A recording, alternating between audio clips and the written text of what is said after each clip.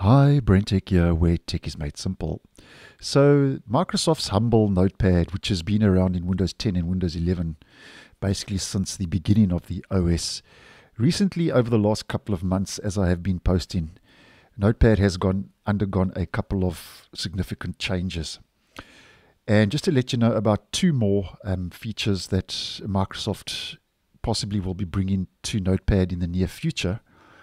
And for many years, Notepad kind of lay dormant, for want of a better word, in Windows.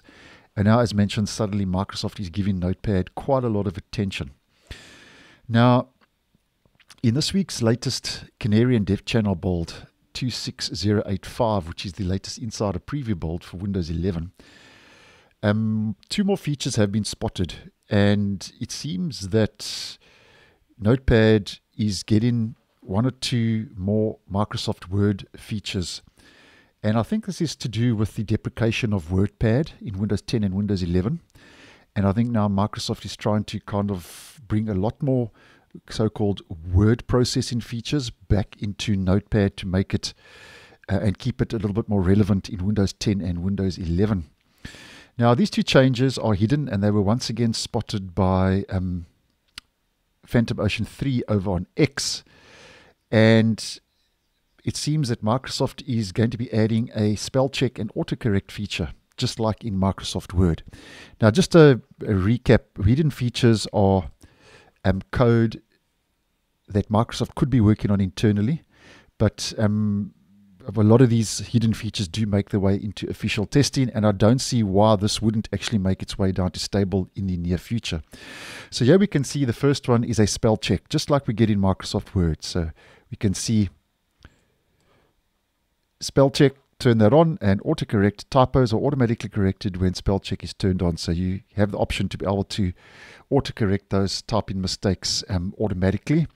And you've also got that spell check, which will turn that whole feature on. So I think that's a nice move, as I would say, in the right direction. And then heading to the next, this is the autocorrect feature that's part of the spell check.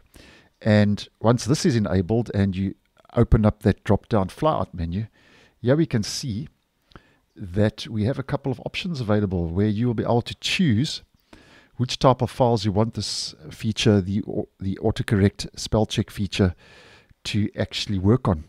So a lot of options rolling out, just like in Microsoft Word.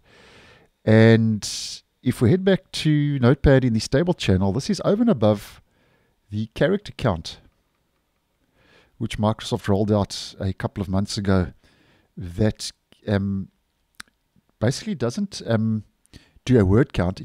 It counts the amount of characters, but nonetheless, a lot of so-called Microsoft Word functionality that's going to be making its way into Notepad soon. And I actually think these are nice moves. I just hope in the future, though, Microsoft doesn't overclutter Notepad, because I think the benefit of Notepad is basically the benefit of it is in its simplicity.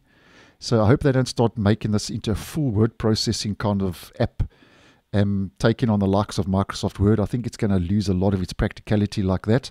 But nonetheless, I think the autocorrect feature and the spell check feature, I think adding that would bring a bit of benefit to the app. And obviously, if and when this makes its way into official testing, I will post and keep you guys in the loop. So thanks for watching, and I'll see you in the next one.